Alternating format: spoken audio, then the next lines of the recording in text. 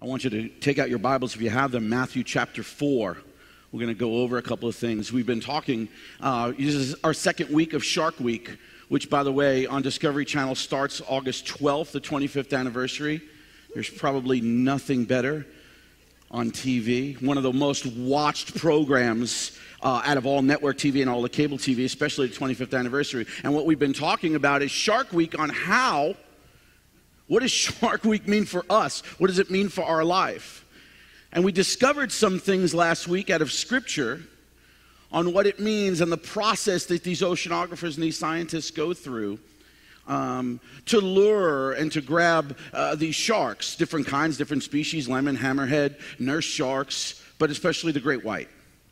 And the process that they go through to lure them out of where they are so that they can manipulate them, so that they can study them, their behaviors and how they react in certain situations. And what we talked about isn't that how our spiritual enemy does to us? He lures us out and he brings us out from where we are or where we want to go or what we're created to be and what we're created to do. Here we go. And he lures us away from those things. And he pulls us away from those things. So I want to continue this week on what does Shark Week mean to us. And last week we said this, that temptation is a process. Temptation just isn't a single event. Temptation is a process. And what we talked about in this process was the Scriptures tell us that by our own evil desires, in James chapter 1, that by our own evil desires, not desire, evil desires, that we're lured away and enticed and pulled away from. That it's a process that happens in our lives that sometimes is blatant, but sometimes is so subtle. It just doesn't happen. It was this process of pulling away and enticing little by little. And then before you know it, we never looked past what we said last week. We never looked past the beauty of the bait to see the hook. And it was this process that happened. And when our desires, our evil desires, got together with our will, when desire said to will, hey, I want this, I want to do this, I want to be like this, I want that, they got together. And when they got together, what they created was sin. And we covered that last week. And we said temptation is a process. And we said legitimate desire being met in an illegitimate way. The godly things that God puts in our hearts to desire for companionship, for relationship, for connection. There's nothing wrong with that desire.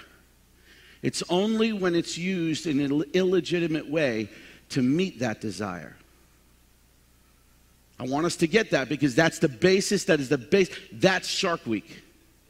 That's Shark Week. Remember last week we looked at everybody and we're going to do it again today because it's corny, it's ridiculous, it's silly, but it works. Look to someone you don't know because that'll create a connection, trust me. Look to someone you don't know and go, you're a shark. Say it. Say, you're a shark. You're a shark.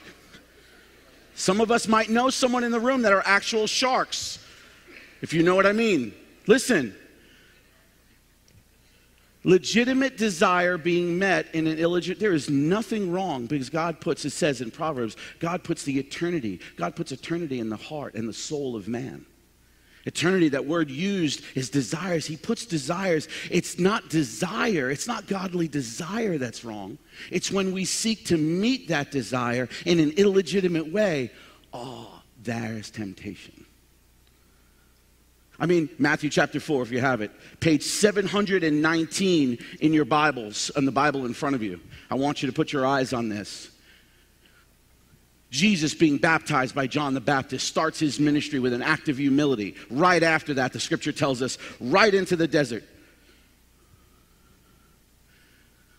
Because the first temptation of Jesus is that the enemy comes to him and he says, hey, 40 days of fasting.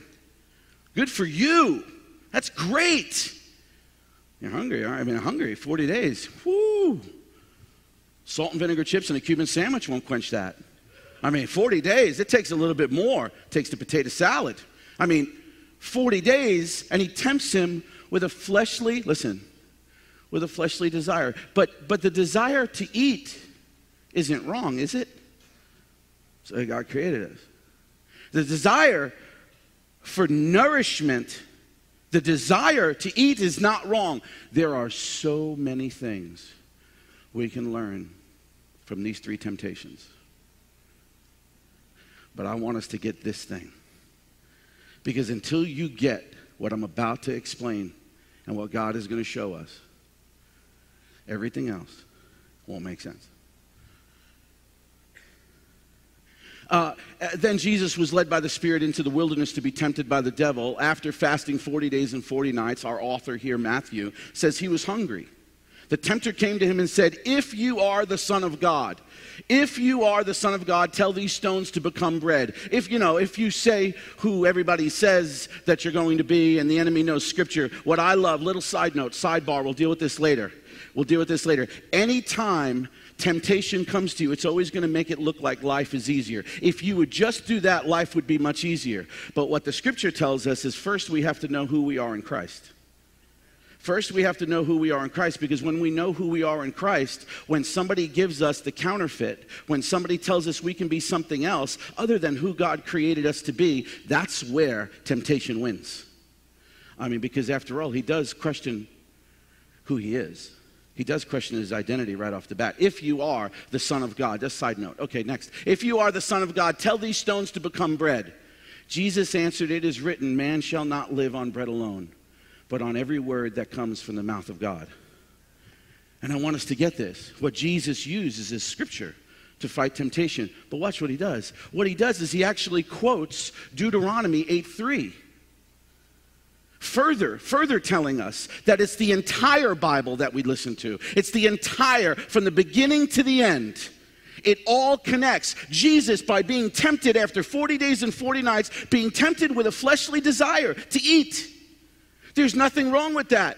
But temptation happens when we take what God has given us as good desires and try to fill those in illegitimate ways. He says, you're hungry.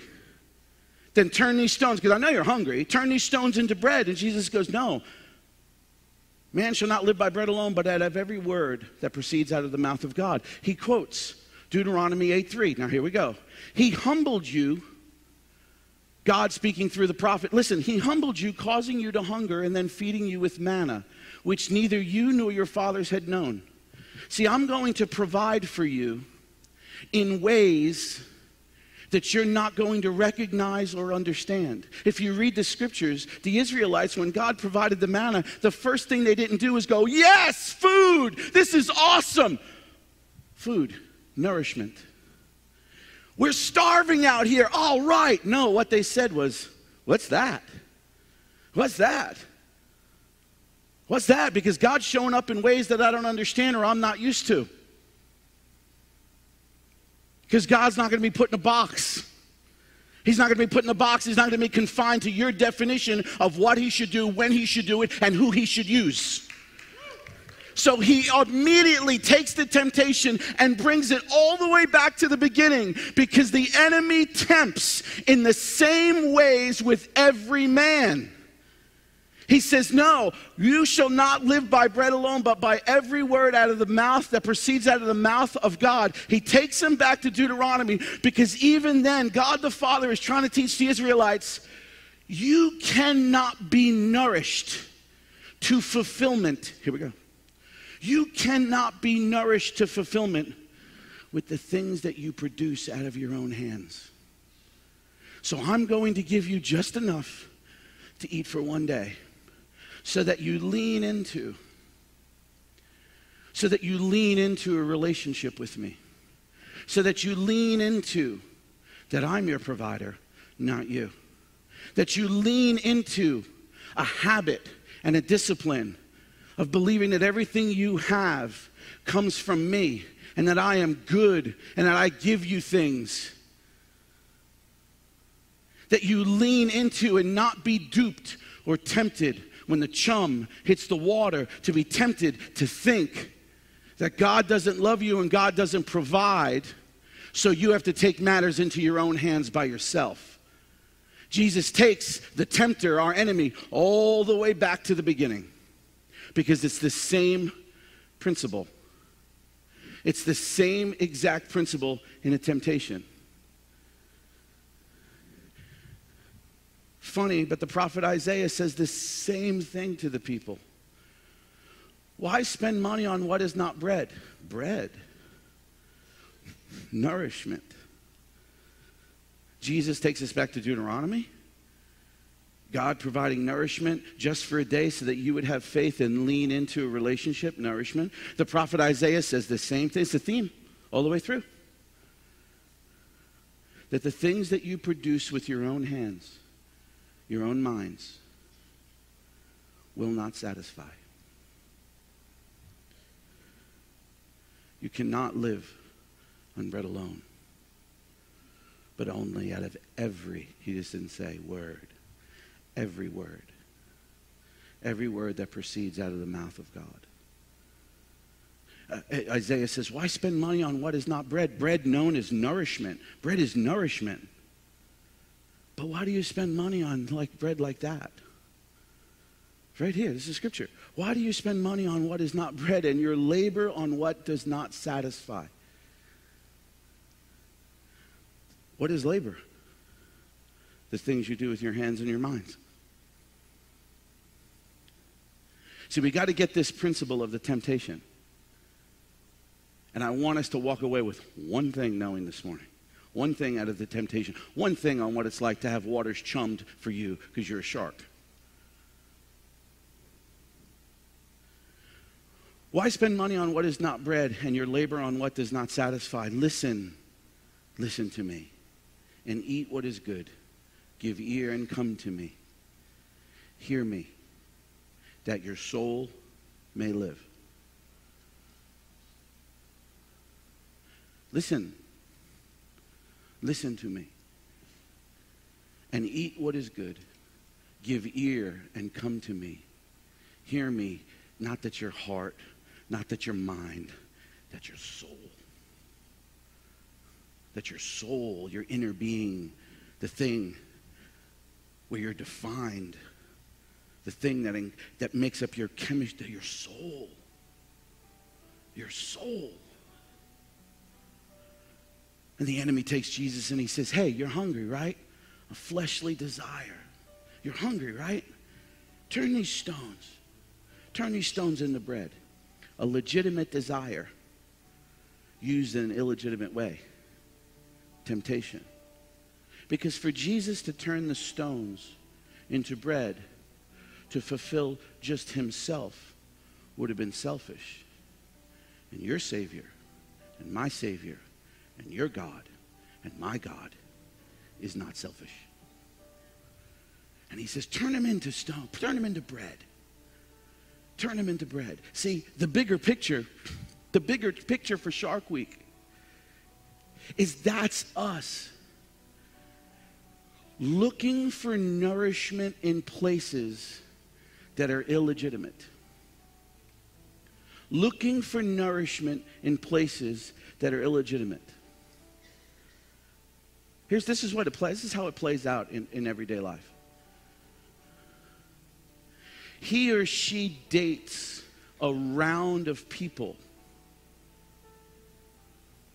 Men and women, the men are dating women to fulfill this desire for connection, to fill this desire for love. A legitimate desire, but because it's so insatiable and because they're malnourished in the area of love and connection, we compromise, and they compromise in their dating and their romantic life, their moral fiber and what God has called them to be and what he has called them to do, and the enemy chums the waters and lures them out to meet a legitimate desire in an illegitimate way.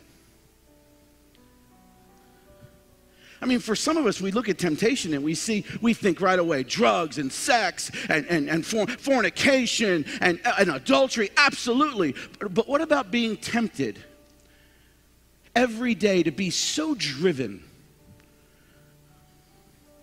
to achieve so much, to achieve status so much, that what suffers is loving relationships with friends, spouses, and children and family. You're being tempted. And the reality is, because this is how it plays out, the temptation plays out in life, finding nourishment in ways and in places that will not provide nourishment.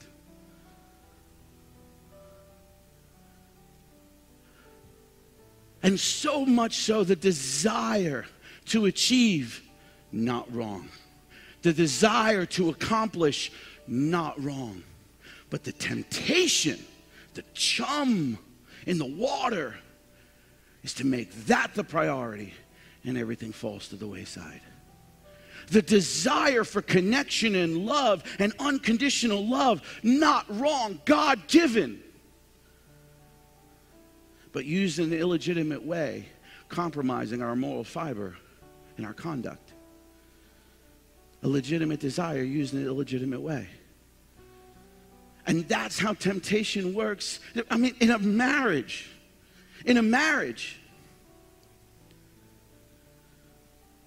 the idea for security, the idea to never be left alone, the desire to have those things, God-given, but used in an illegitimate way, that when we don't get what we feel like we deserve or we need, that nourishment, we begin to look outside of what God has put together.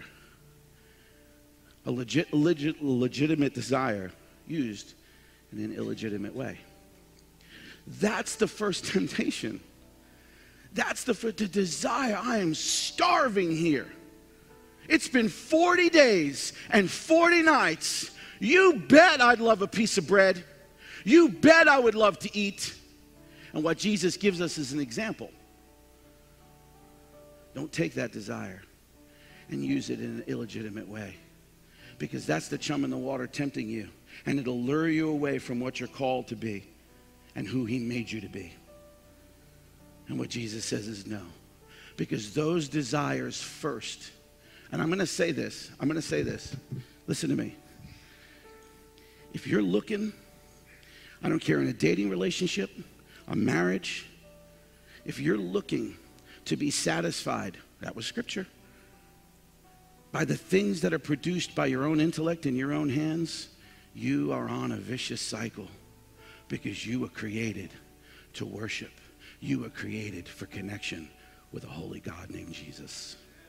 And that's the temptation that all of us face every single day, whether it's climbing the corporate ladder and shunning and putting past the family and not having our priorities right, whatever it may be, that insatiable nourishment that we need, like fasting after 40 days and 40 nights, but looking for it in an illegitimate way.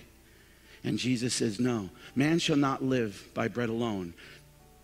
Bread alone, those things aren't wrong, but those things aren't going to fill and satisfy.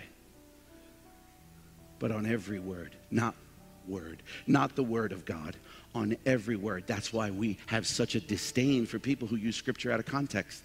That's why we look at other people when they take things and they don't read the entire Bible, and we look at it. It's because on every word, because every word connects. That's what Jesus did. Oh yeah, you're tempting me? Well, let me just show you something that you've been doing to people over and over since the garden. Isn't that what happened with Eve? When Eve, Genesis chapter 3, verse 2, when Eve saw the fruit and saw that it was good.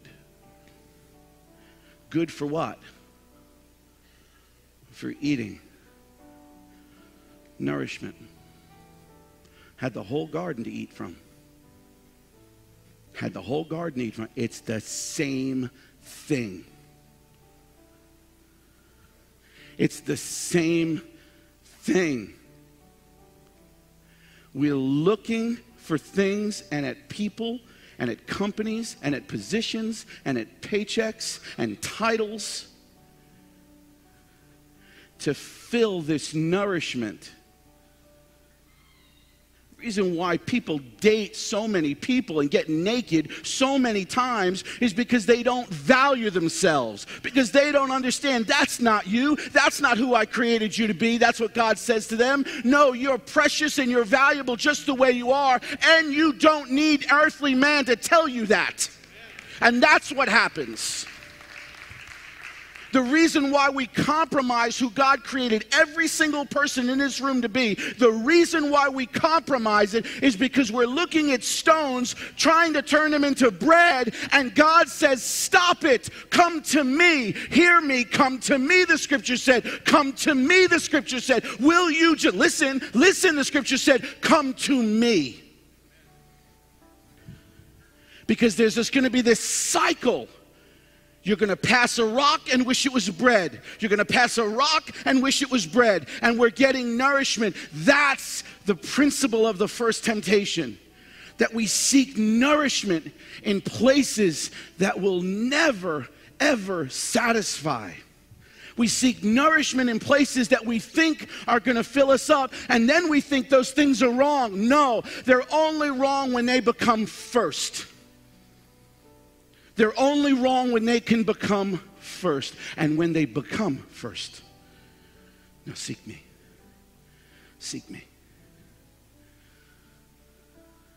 Simple exercise for me. I love shopping. I don't know why. It's part of my part of being a girl. I love shopping. And it was so much so, and it's just like little things. It doesn't have to be expensive. It doesn't have to be little things, but this is what the therapy does. So I would go, and I just love it. I like buy little trinkets for the house. Sometimes you buy clothes. I like clothes. A lot of times you buy clothes. But you'd buy little things for the house, little things. I love a garden. I love our garden. I love the yard. I just like doing that, man. It feels good. What is that feeding? What's that hunger that's feeding? And you only know there's desire to make your home a wonderful place, a desire to make your home welcoming. Nothing wrong with that. But when we didn't have the money to go do those things, I found myself not being as fulfilled. Stones to bread. And I love doing that. But that's not going to fill me. I had to understand that I'm still as valuable. I'm still a provider. I still love my home. Whether I can plant seasonal begonias or vincas. See, that's when you know. That's when you take the inventory. Desire to do that? No. But when we couldn't afford it, I found myself being down and found myself getting frustrated and depressed and realized, oh, so I was using that to fill something else up inside of me. To fill that space, that nourishment, that hunger inside of me. And it wasn't until it was taken away that I realized how big of a part it played in my life. Come to me, he says, while the worship team plays. Our prayer team is going to be lined up against the walls and in the back, and we're going to open up the front here for people who would like to pray and kneel. Reason why we do that is because the Bible actually talks about separating yourself from the congregation and separating yourself from other people to come and seek the Lord and to pray. The Bible also talks about pray for one another, bear each other's burdens in the book of Ephesians. That's why our prayer team is here. And while the worship team plays, I want you to ask one thing. Lord, and ask you, what am I being tempted with that's pulling me away from who you want me to be? Who am I being tempted with? What am I being tempted with? To pull me away. Lord, that's what it is. I identify it. Here's the prayer.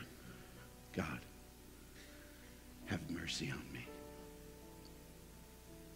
God, have mercy on me.